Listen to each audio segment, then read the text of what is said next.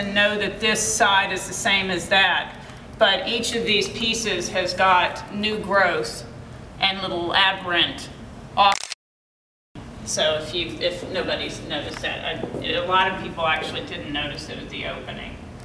And again, taking the propagation capabilities and the climate and geographical locations of things and having being at odds of survival. Let's see.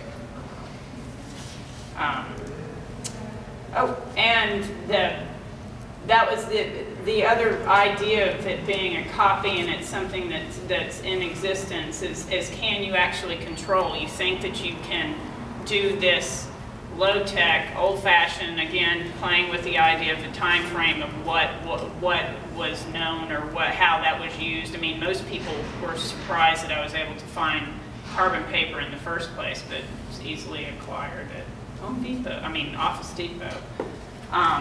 But if you think you've done a good copy, can you actually control that copy? And the pieces are sort of questioning that ability to control. How did you actually do these? Is the carbon from the original drawing, or you did two different drawings? Because you added to this one later. I'm telling a secret.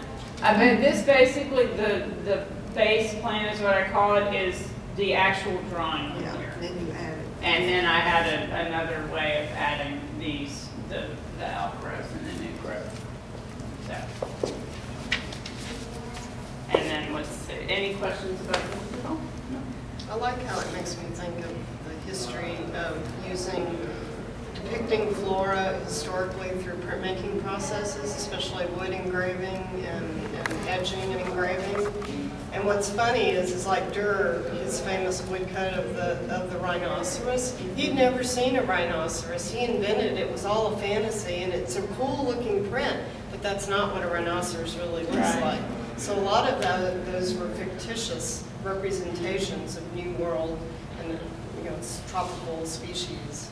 Do you know, though, that's another, in doing research about botanicals in history, they would actually, people would just do copies of the better known stuff, and so it had that sort of slight shift in accuracy because they were doing what was a very primitive drawing in the first place, but then their drawing may have been even more primitive, which just took it away from less and less accurate capability of identifying. It's like Xeroxing now. Yeah, oh yeah, absolutely. So. And then, let's see, this is the last statement. I'm going to read it again. Another unifying theme of this show is beauty. I'm trying to depict what are essentially mutants of our own possible creation in gorgeous and seductive ways. Look at what we can do.